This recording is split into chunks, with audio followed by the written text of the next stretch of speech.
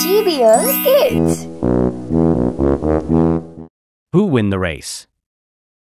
One sunny morning, Rabbit and Tortoise decided to have a race.